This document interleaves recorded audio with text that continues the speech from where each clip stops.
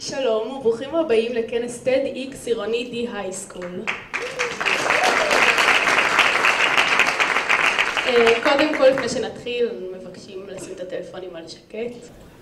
ועידת TED, ראשי תיבות באנגלית של Technology Entertainment Design, כלומר, טכנולוגיה בידור עיצוב, היא ועידה אקדמית שנתית העוסקת במגוון רחב של נושאים, בהם מדע, אומנות, עיצוב, חינוך, תרבות, עסקים, טכנולוגיה ועוד. המוטו של הוועידה הוא Ideas Worth Spreading, כלומר, רעיונות ששווה להפיץ. אני נורית. ואני אלה. ואנחנו תלמידות בכיתת ט' מחוננים בבית הספר עירוני ד'. בחצי שנה האחרונה, חברינו לכיתה ואנו חווינו למידה מעט שונה. תחת משבצת השיעור פרויקט, בחרנו להביא כנס TEDx משלנו. התחלקנו ל5 צוותים. Hiya, my name is Mel, and I'm a think-between-boxaholic. TEDxIroniDHighSchool. לאחר חשיבה מרובה ובנק נושאים שהצענו, בחרנו בהצבעה הכיתתית את הנושא של הכנס שלנו, חינוך וחברה. בחרנו בנושא החינוך מכיוון שהוא קרוב לליבנו ומהווה חלק חשוב מהחיים שלנו כל עוד אנחנו חלק ממערכת החינוך הזאת. ראינו בכנס זה את ההזדמנות שלנו לשמוע, ללמוד, להעשיר את עצמנו ואת סביבתנו בנושא הקרוב ביותר והמשפיע ביותר על חיינו כיום. בנושא החברה בחרנו גם כן מכיוון שהוא משפיע רבות עלינו, מכיוון שאנחנו חלק מחברה ישראלית. בכלל, נושא החברה משפיע על כל האנשים שחיים בעולם שלנו, ונושא החינוך והחברה הם נושאים שמאוד קשורים ואי אפשר להפריד ביניהם. נושא זה העלה בנו תהיות כגון, אילו בעיות יש במערכת החינוך שלנו, לאן החברה שלנו מתפתחת ואם בכלל, והאם אפשר לייצר חוויית למידה קצת שונה בכיתות. ועכשיו, אחרי שדיברנו הרבה, שנתחיל? ובכן, המרצה הראשון שלנו היום הוא פרופסור מל רוזנברג, מדען שפרסם למעלה מ100 מאמרים מדעיים, כתב ספרים ופיתח המצאות שזכו להצלחה בינלאומית. בצד הקריירה האקדמית, הוא עוסק במוזיקה ובכתיבת ספרי ילדים, הקים את המיזם האינטרנטי לספרים Our Books ומלמד חשיבה יצירתית במרכז הטכנולוגי בחולון.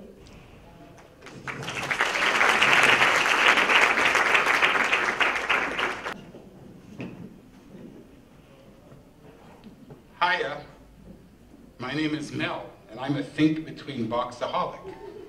We love you, Mel. Thank you very much. And I'm going to talk about thinking between boxes. Thinking between boxes is thinking between two frames of thought, 2 points of reference, two things that are similar to one another, and then the inventors look for something that is wacky and disconnects them, or two things that are so different that it's almost impossible to find the glue. And then you find the glue. So let's start with an exercise. You see high on the left and high on the right.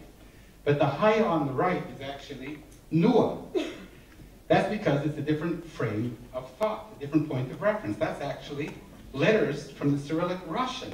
And it's Nuzhna, which, who knows, it might be a Russian princess or a salami sandwich. Here we have 2 white boxes. Well, you are students. So you're probably looking at the one on the left and thinking it might be an exam paper. And the one on the right is your cheat sheet. I sometimes think that students, we teach them to be creative because they try and cheat on exams sometimes. Not that you do it, but you know, some students do it. But the point of reference for a Canadian like me who's finished school is I look at this and on the left I see a window in Canada in February. And on the right I see the same window 1 year later. So it doesn't have to be a frame of thought. It can be anything. It can be 2 states of mind, 2 disciplines, categories, actions, culture, pictures and words, and of course you're allowed to mix and match. And when they are completely different, we try and find the unexpected connection between them. And inventors do it for profit and fun. I've been very lucky in my career to be able to do both.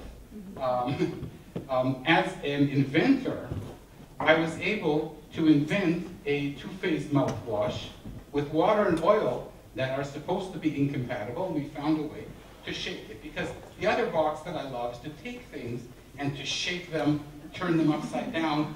We invented a spray. This is just any ordinary spray, but when you put a shoe on it and turn it over, it becomes a shoe spray that you just press inside. Unfortunately, it explodes once in a while, so it never made it big on the commercial market. But the mouthwash did. We invented a mouthwash with water and oil that captures bacteria and takes them out of the mouth, and it became quite successful. And that's for profit and for fun. I write children's books. I'm not a famous children's book writer, but my books are all about animals and children learning to cope with different frames of thought. And very often they have to learn to turn upside down to solve their problem, or to shake like Tim the porcupine in this story. You'll see that he does use the right brand of mouthwash, though. And when you put them side by side, you see that science and literature are not that different. All right. So most people talk about thinking outside the box, and they have been for 30 or 40 years. And in fact, if you Google thinking outside the box, you'll find over 1 million search results. I don't know what it means. When you think outside the box, where are you? There's a big universe out there. And even if the box is very big, it's a huge field or discipline of learning, it's a bigger universe out there. And then, of course, there's other people who think inside the box. Maybe some chemists, for example. All of chemistry is in a giant box. You do an experiment, and if it doesn't work with nickel, you can try chromium or cadmium. And 250,000 search results for thinking inside the box. You can think inside the box, but that excludes everything outside the box. So I believe in thinking between boxes. For better or for worse, there's only 58 search results, and one of them is mine together with Dr. Alon Amit. So either I'm very intrepid or equally foolhardy. Well, let's have a look at thinking between boxes. A very young tot will take a bottle of something and look at the cap and call it a door. And actually that's quite unusual, because it does open, it does close, but we say to the young tot, well, hey, you know, we call that a bottle cap, right? And as we grow a bit older, and we're still very young children, we have to learn to categorize everything in order to survive.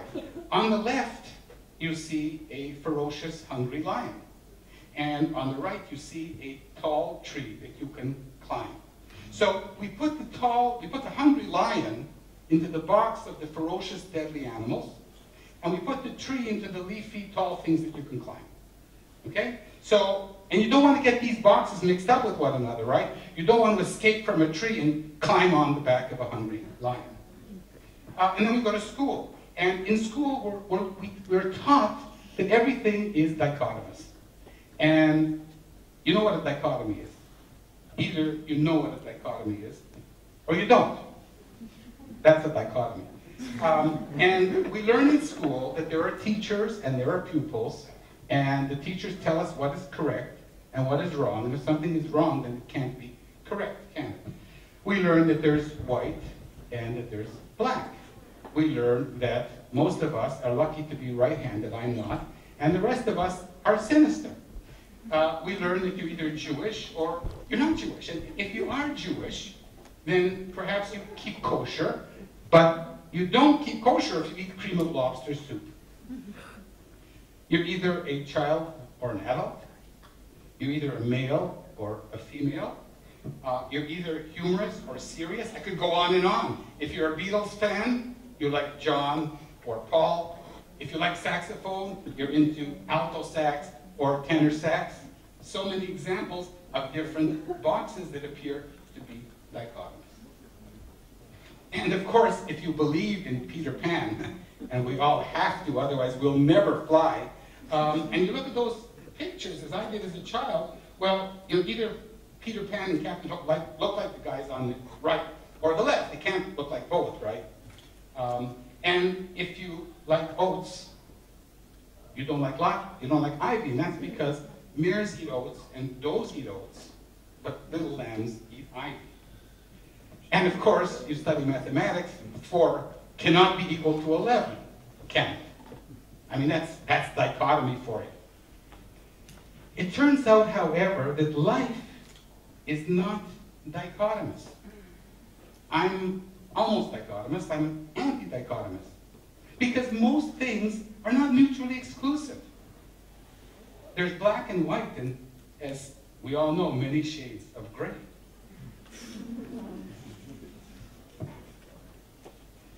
And somebody who apparently loved alto and tenor sax invented the C melody sax, which plays in between them. And of course, you go to school and you're either in history class or you're in geography class, but that's kind of ridiculous, because how can you study history without geography, and vice versa? And I know families from my Canadian days who keep kosher during the week, but on the weekend they order in Chinese food on disposable plates. And a lot of people who deal with creativity and invention think that essentially it's a two-step process. There's 2 steps in inventing something. There's, first of all, the adult who knows how to solve problems, but there's also the child who knows how to ask the crazy questions, to dream big, to dream the impossible. And then the adult looks at the child within us and says, hey, you know that wacky idea? I know how to solve it. And that is where most inventions come from. And to go back to discuss 4 and 11, as any mathematician knows, if you like to think in base 3, then 4 is actually 11. 1, 2, 10, 11. So what I've come to believe is that everything is connected with everything else. And what we have to do is we have to find those crazy connections in order to be inventive. And I'm a microbiologist, so I love yogurt. And I challenge my students to compare yogurt with anything, to find me anything that is not associated with yogurt. So one of my students last week said the moon. The moon isn't associated with yogurt. But of course it is, because there might be bacteria on the moon. You can send a yogurt into orbit, and of course yogurt is made out of milk products, and of course so is the moon, except it gets nibbled every month by hungry mice. Oh, mice! There's nothing between yogurt and mice. Oh, but if we Google it, there's 257,000 connections. Oy vey. And one of them is very interesting. A recent science report says that mice become very virile after they've eaten yogurt. Go no. And of course, I've written a story about a child whose mother thinks he loves yogurt because he wants to be healthy and strong, but actually he is keeping the empty cups to put his musical mice to hide them at night from his parents. So somebody suggested wound care. How could there be anything connecting yogurt and wound care? Well, almost 500,000 search results. So essentially, the only option left to me was to sit last night and to think about binoculars. I mean, there's nothing connecting yogurt and binoculars, is there? But there is. Somebody has invented binoculars that you make from recycled yogurt cups. And I tell my son, who says to me, how can you invent anything? There's so many things that are invented already. And there are. We're going to have the US patent number 9 million soon. But the thing is, every year there are about 20,000 more new patents than there were the previous year. So every year there are more inventions, not less. And I would like, of course, my kids and students to be one of them. So as your homework, it's easy to start out with taking words. And what you can do is you can take one word, which is a field of thought, and another word, and take 2 that have nothing to do with each other. They do, of course, and you can Google it. But I took icicle and sanatorium because I like to play with words. And I came up with a new word, which is called an icicutorium, which is where you go when you want to recover from dampened area. the fun, Lewis Carroll did this 150 years ago when he wrote Jabberwocky, and some of those words that he invented from other words actually became words in the English language. But what Lewis Carroll didn't have was what we have, and that's Wikipedia. We can, or Google, we can take any new word that we've invented and see whether it exists on the internet. So I invented ICQtorium the other day, and within a day or two, you can go on the internet and find my new word. My time is up. You have 2 boxes to think between. Have fun.